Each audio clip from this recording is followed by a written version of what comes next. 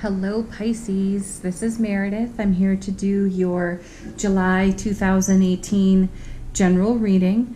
I invite you to watch your Sun, Moon, Rising, and Venus videos as well. It'll give you a nice, full, clear picture of the energies that you will be working with throughout the month of July. So let's get started and see what's going on in July for you. Six of Cups. I love this card. I'm falling in love with this card. My favorite card's really the Two of Cups, but the Six of Cups is really, it's a close second for me. This is water, it's Sun in Scorpio. This is a harmony card, and it's love, deep, deep love. Look at that couple. I say it every time I turn this one over. I'm using the Cosmic Tarot right now. And one of the things that stands out to me on this card is how close and how intimate this couple is. And they're not even looking at one another because they don't need to. They're so connected. They have a deep, spiritual, connected, telepathic even harmony between them.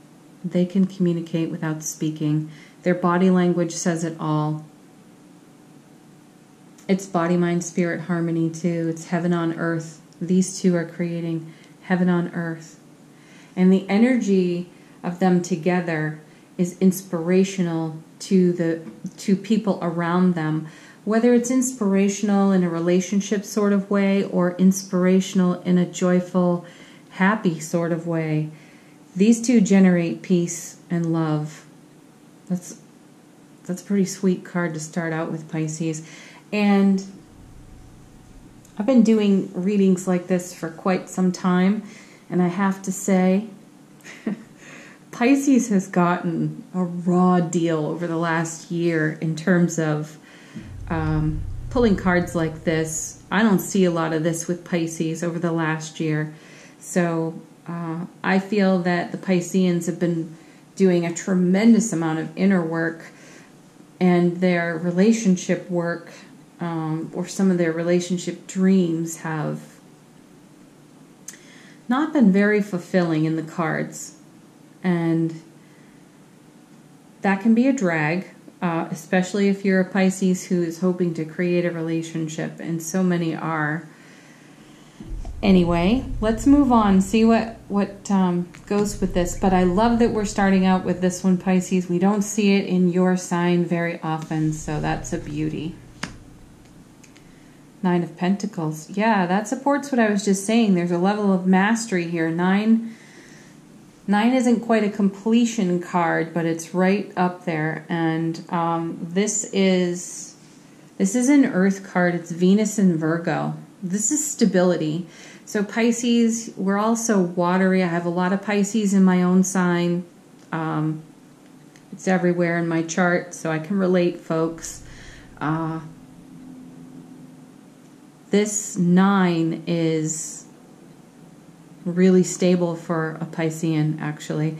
We typically look to the 4s, even the 8s for stability, but there's just this little something extra in the 9 here for a Piscean, where we can be very wishy-washy and we flow into and out of situations and circumstances and interactions with people, and we are not good with boundaries at all. What boundary? Where? That could be a Piscean motto. So this can be one of the challenges when we're working on relationships, whether they're romantic, whether they're friendly, familial, or career-based. That can be difficult for us. But it looks like here there's a sense of independence here. The other thing that's nice about this is there's a wildness to this card, which is another reason that I really appreciate it. Our wild nature isn't meant to be tamed at all. It's up to us to temper it, but to be tamed and to fall into some sort of order does not come naturally. And in this card, it's represented, she's got herself together, but if you look at her face, I mean, that woman, you just don't even know what's going on behind her eyes. She looks so serene and put together, and I got a feeling she's thinking a few wild thoughts.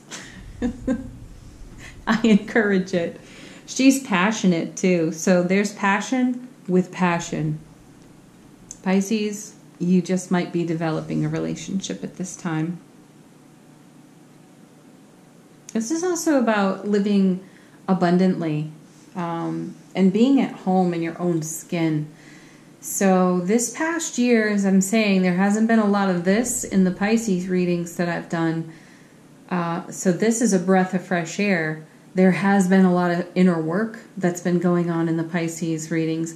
And I'm feeling like this 9 represents that inner work, a level of self-mastery. And it's like we're taking it out for a test drive now. And that's going to be fun. Ooh, 8 of Cups. Yeah, a departure. I like that. We're going on an adventure. 8 of Cups, it's water. It's Saturn in Pisces. This is going with the flow, but in traditional tarot decks, you usually see 7 cups, and 1 is with the person who has their back to us. They are headed for the horizon. They're going somewhere else. They don't even know where they're going. Pisces, we do that. We just take off and don't know where we're going. But it's okay. We usually end up in pretty cool places. 8 of Cups. It's going with the flow. It's a departure. It's also manifestation and emotional intelligence. Emotion is our first language, really. The 8 of Cups can mean that there is stagnation and boredom, but doubled. So we've had enough and we're moving on. We're taking all the best of the 7 cups we're leaving behind, putting it in 1 and hitting the road. That's good. See, that's the wild instinct. That's the wild nature. And that's what happens. You just reach a point and you got to move on. Let's see what's next. King of Wands. Sweet. That's air and fire. Cancer, Leo energies. I like that there's a king here.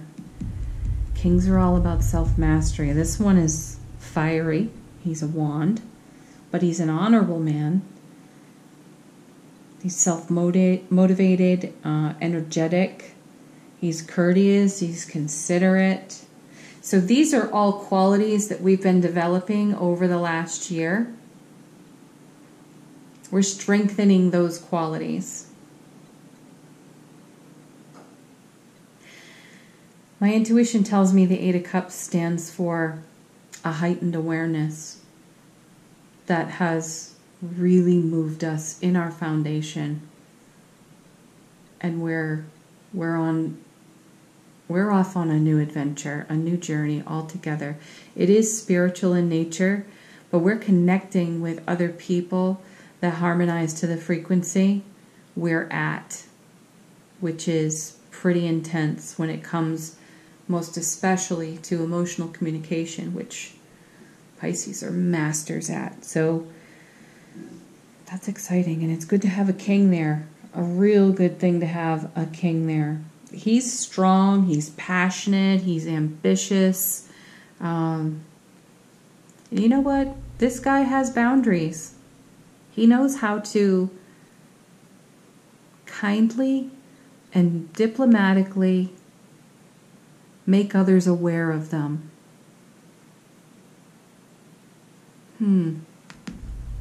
That's good. Positive, positive. Let's see what's next. Oh, come on, 9 of Swords. Okay, it was all going so well. That's an air card. It's Mars and Gemini. This is anguish, this card. This is the I'm up at 3 in the morning and haven't slept all night card because I've been turning over worrisome thoughts. It's an internal struggle.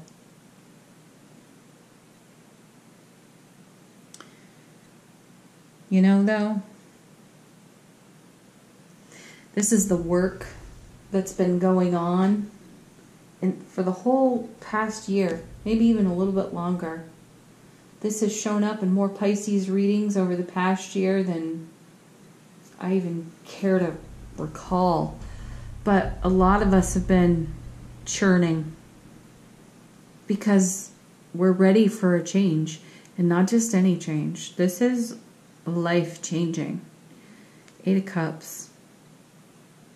You know, if you're looking at, say, the Universal Way Tarot deck, Rider-Waite Tarot, you're going to see a cloaked figure usually with a hood up and one cup walking off. There's like a mountain range, and they're headed for that.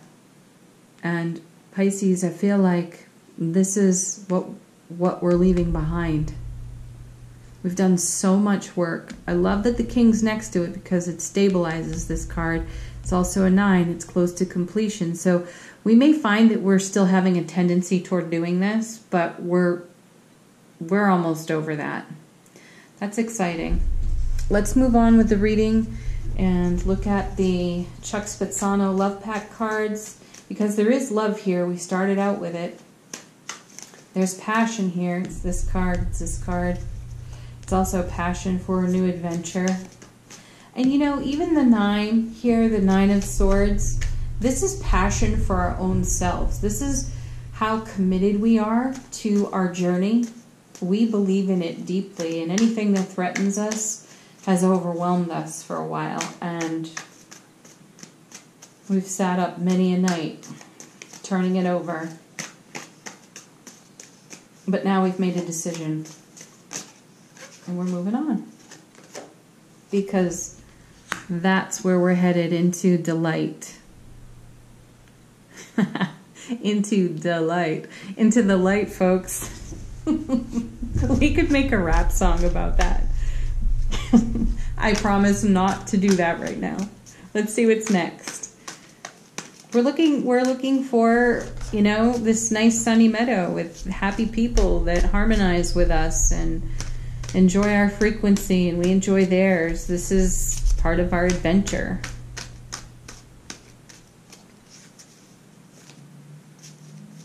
This card, I don't know. I shuffle and shuffle and shuffle between layouts, and joy just keeps coming up. Yeah, because we're done with this. We're ready for some joy. Okay, let's see what's next.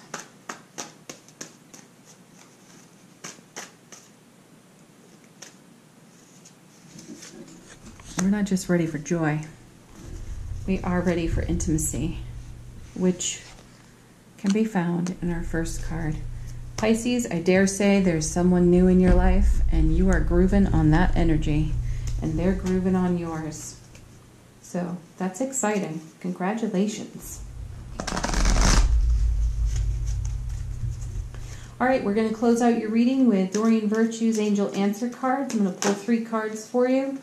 You can ask a question of those cards. Let all 3 be the answer. You could ask 3 questions. It may be related to what's here for you. It may not. It does not matter. But I will relate it to what's on the table. First card. Ask for help from others. Yeah. Pisces, you tend to go it alone because you're so intuitive and tuned into everything, and you usually know the answers before anyone says them out loud. However, it is really good to get feedback from those you know, love, and trust, who do not try to unduly influence you. You know, you will have some very trusted souls in your world, Pisces, and these are the people that you want to communicate with if you have questions or uncertainties about this process that you're in. Reach out to those people. Or ask your angels. You're good at getting signs. You're really good at getting signs. Oh, here we go. Oh, look at that. I don't need to say anything else except, Pisces, thank you for watching and have a beautiful July. Again, I encourage you to watch your Sun, Moon, Rising, and Venus videos as well. They are all up on the channel. They were a ton of fun to do. And if you like the video, please give it a thumbs up. Share it with your friends. This is a new channel. It needs some circulation, and I certainly appreciate you giving it some love and passing it on. Thank you for watching. Stay tuned for all the daily readings, and I'll be back again with a monthly for August. Be well, Pisces. So much love to you.